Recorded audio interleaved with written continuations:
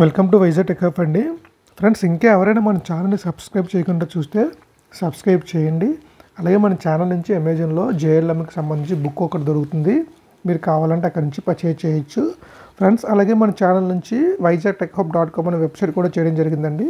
So ఆ వెబ్సైట్ని ఇప్పుడే జస్ట్ స్టార్ట్ చేసాము. సో మీకు మీ ఎగ్జామ్కి సంబంధించి కొన్ని క్విజ్లు కానీ ఇటువంటివి కూడా మేము చేయడానికి ప్లాన్ చేస్తున్నామండి. సో వెబ్సైట్ని కూడా మీరు విజిట్ చేస్తూ ఉండండి ఫ్రెండ్స్. ఈరోజు ఈ వీడియోలో ఇది జేఎల్ఎం లాస్ట్ టైం ఏదైతే ఎగ్జామ్ కండక్ట్ చేశారో ఆ టైంలో అడిగిన క్వశ్చన్ అండి. కింది సర్క్యూట్ యొక్క 3 నోడుల వద్ద విద్యుత్ సమీకరణలు రాయండి. అంటే ఏం లేదండి, మనకి ఇది ఒక నోడు, ఇది ఒక నోడు, ఇది ఒక నోడు. సో ఈ 3 నోడ్ల దగ్గర కేసీఎల్ రాయమన్నాడు అనమాట. సింపుల్గా కేసీఎల్ రాయమన్నాడు. సో ముందుగా కేసీఎల్ అంటే ఏంటి? కేసీఎల్ ఏం చెప్తుందండి? ఎనీ జంక్షన్ అంటే ఒక సర్క్యూట్ తీసుకుని ఎనీ జంక్షన్ ఆర్ నోడ్ దగ్గర all incoming currents equal to out going currents అని చెప్తుందండి. సో ఈ కేసీఎల్నే మనం law of conservation of charge అని కూడా అంటామండి. ఇది ఒక ఆబ్జెక్టివ్ క్వశ్చన్ వల్ల. చూడండి, incoming current is equal to out going current అన్నది ఒక objective question. Next law of conservation of charge అన్నది ఒక ఆబ్జెక్టివ్ క్వశ్చన్. 2 తయారైపోయినాయి మనకి. సో ఇక్కడ మనకి కేసీఎల్ ఏం అడిగారండి? ఈక్వేషన్స్ రాయమన్నారు అనమాట. సో ఈ నోడ్ దగ్గర ఈక్వేషన్స్ ఏంటి అని అడిగారు. చూడండి, మనకి ఫిగర్లోనే మనకి ప్రతిదీ నోటేషన్ ఇచ్చేసారన్నమాట. సో మనకి పని చాలా ఈజీగా అయిపోతుంది. సో ఫస్ట్ నోడ్ 1 తీసుకుందాం. ఫస్ట్ ఏం చేద్దామండి? ఫస్ట్ నోడ్ 1 తీసుకుందాం. సో ఈ నోడ్ 1 దగ్గర ఫిగర్లో మీరు చూడండి, incoming currents is equal to out going currents అని నేను మీకు చెప్పాను కదండి. సో ఈ నోడ్ 1 దగ్గర చూడండి 3 amps అన్నది టువర్డ్స్ నోడ్ 1 వస్తుంది. So 3 amps. ఇంకేమైనా ఇన్కమింగ్ కరెంట్ ఉన్నాయా? లేవు. So incoming current 3 amps is equal to ఈ నోడ్ దగ్గర నుంచి ఒక out going current I1 plus ఇంకో out going current I2. So I1 plus I2 is equal to 3. కానీ ఇక్కడ మీరు చూడండి, incoming current is equal to out going అనే రూపంలో మనకి ఇవ్వలేదు. సో అన్నీ ఒక పక్క తీసుకొచ్చేసి 0కి ఈక్వల్ చేశారు. కాబట్టి మనం ఏం చేద్దామంటే ఒక పక్క తీసుకెళ్ళిపోదాం. సో I1 ప్లస్ I2 ఉంది కదా. సో ఈ 3 ampereని ఇటేపు తీసుకెళ్ళిపోతాను. తీసుకెళ్తే ఏమవుతుందండి? I1 plus I2 minus 3 is equal to 0. చూడండి, ఇక్కడ I1 I2 minus 3. So I1 minus I2 ఉంది. సో ఏ అనేది wrong. Next I1 plus I2 minus 3 ఉండాలి. So I1 plus I2 plus 3 ఉంది. సో బి కూడా రాంగ్. So decide చేసేవచ్చు. సో ఈ రెండిట్లో ఏదో ఒకటి అయితే సి అవ్వచ్చు లేదా డి అవ్వచ్చు. సో నెక్స్ట్ ఈ నోడ్కి వద్దాం, నోడ్ 2కి వద్దాం. సో ఈ నోడ్ దగ్గర ఇన్కమింగ్ కరెంట్ ఏముందండి? I2 ఉంది. అవుట్ గోయింగ్ కరెంట్ ఏముంది? I3 ఉంది, I4 ఉంది. సో ఇన్కమింగ్ కరెంట్ I2 ఉంది కాబట్టి ఇది నోడ్ 1, ఇది నోడ్ 2. నోడ్ 2 దగ్గర ఇన్కమింగ్ కరెంట్ ఏముందండి? I2 is equal to out going current ఏముంది? ఇక్కడ నుంచి దూరంగా వెళ్ళిపోతున్న current I3 plus I4. So దీన్ని కూడా ఒక పక్క తీసుకెళ్ళిపోదాం. సో ఇక్కడ చూడండి, I2 ప్లస్ I3 రూపంలో ఉంది కాబట్టి నేనేం చేస్తున్నానంటే I2 I3 రూపంలో ఉంది. చూడండి, ఇక్కడ ఈక్వల్ టు 0 చేయలేదు.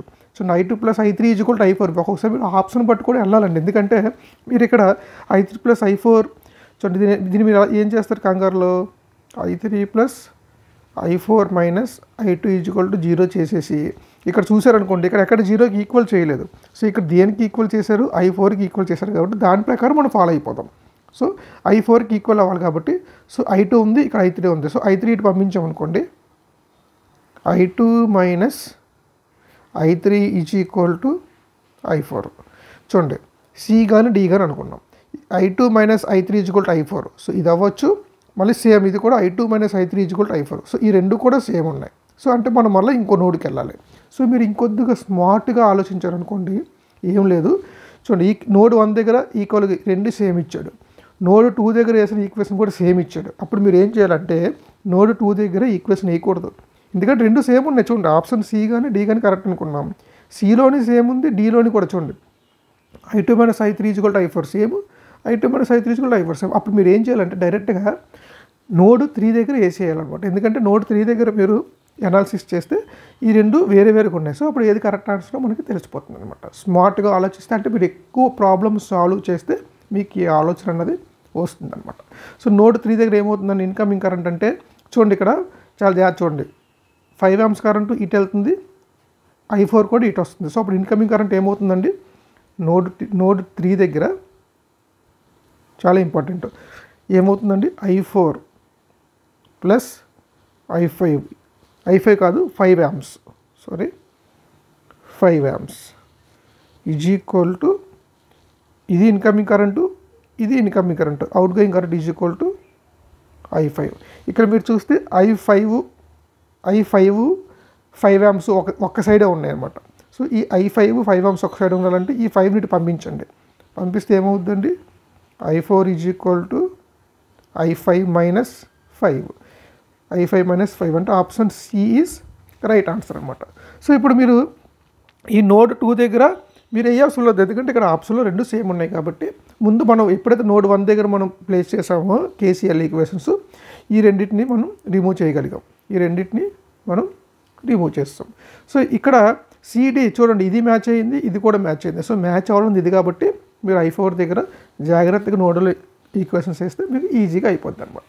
చాలా సింపుల్ అండి. మీకు ఎగ్జామ్లో అలాగవ్వచ్చు, మిమ్మల్ని కొద్దిగా కన్ఫ్యూజ్ కూడా చేస్తారండి. మీకు ఏం చేస్తారంటే ఎగ్జామ్లో కన్ఫ్యూజ్ చేయడానికి ఫర్ ఎగ్జాంపుల్ సర్క్యూట్ ఇలాగ ఇస్తారండి.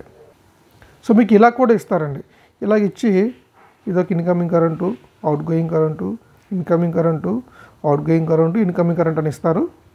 ఇది I1, ఇది I2, ఇది I3, ఇది I4, ఇది I5.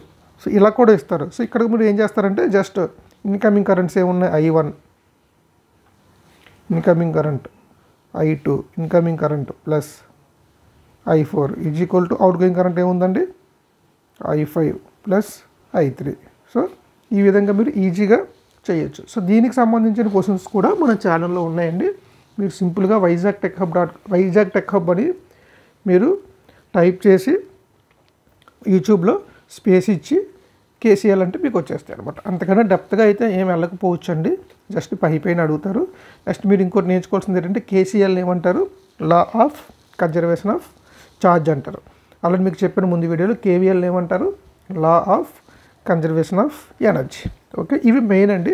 So friends, electrical subject నేర్చుకోవాలంటే ఫస్ట్ మనకి సర్క్యూట్ థియరీ అనేది బాగా రావాలండి. ఫ్రెండ్స్, సర్క్యూట్ థియరీ కనుక బాగా రాకపోతే, ఎందుకంటే మనంతా కూడా ఆ ప్రాబ్లమేటిక్ డీల్ చేస్తాం ఎక్కువ, సో ప్రాబ్లమ్స్ చేయడం అనేది కష్టమైపోతుంది. ఓకే ఫ్రెండ్స్, ఇక్కడతో నేను ఈ క్వశ్చన్ కంప్లీట్ చేశాను. నెక్స్ట్ వీడియోలో వేరే క్వశ్చన్ మీకు ఎక్స్ప్లెయిన్ చేస్తాను ఫ్రెండ్స్. అలాగే మన ఛానల్ నుంచి టెలిగ్రామ్ అనే ఒక గ్రూప్ కూడా క్రియేట్ చేయడం జరిగిందండి. మీకు ఏమన్నా డౌట్స్ ఉంటే ఆ టెలిగ్రామ్లో మీరు పోస్ట్ చేస్తే మేము ఆన్సర్ చేయడానికి ట్రై చేస్తాము మ్యాక్సిమం. సో మన ఛానల్ నుంచి మీరు బుక్ కొనుక్కోవాలనుకుంటే అమెజాన్లో ఎక్స్క్లూజివ్గా దొరుకుతుంది, కొనుక్కోండి. అలాగే www.vizagtechhub.com వెబ్సైట్ కూడా విజిట్ చేస్తూ ఉండండి. ఎందుకంటే అందులో మీకు క్విజ్ మేము ప్లాన్ చేస్తున్నామండి, కొన్ని క్వశ్చన్స్ తయారు చేసి క్విజ్ రూపంలో పెడదామని. సో మీకు మ్యాక్సిమం ట్రై చేస్తాము అప్లోడ్ చేయడానికి. సో మాకు మీరు కొద్దిగా సపోర్ట్ చేయండి, మా ఛానల్ని సబ్స్క్రైబ్ చేయండి. Okay friends, thank you for watching this video.